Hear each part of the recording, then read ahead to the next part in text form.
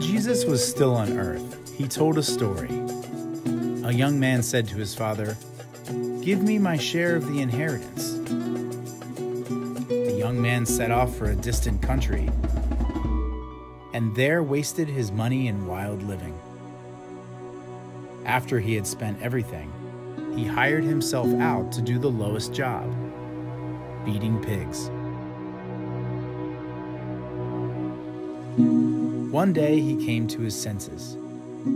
He thought, "How many of my father's hired workers have food to spare? And here I am starving to death? I will set out and go back to my father and say to him, 'Father, I have sinned against heaven and against you.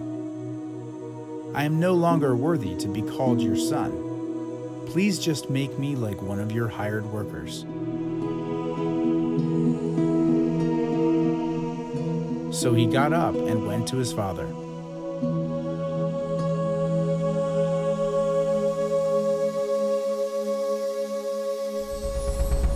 But while he was still a long way off, his father saw him and was filled with compassion for him.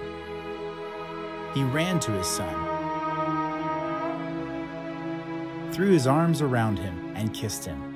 The son said to him, 'Father, I have sinned against heaven and against you. I am no longer worthy to be called your son.'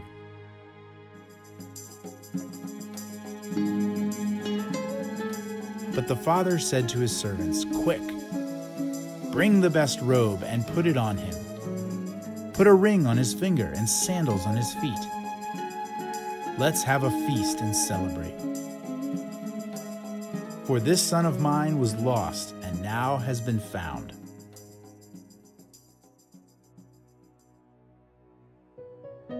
All of us are like the young son.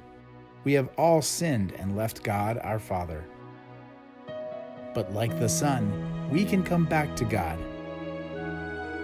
We must all ask forgiveness for our sins and return to God to have the life He wants us to have as His children. Jesus said, "I am the way, the truth, and the life. No one comes to the Father except through me."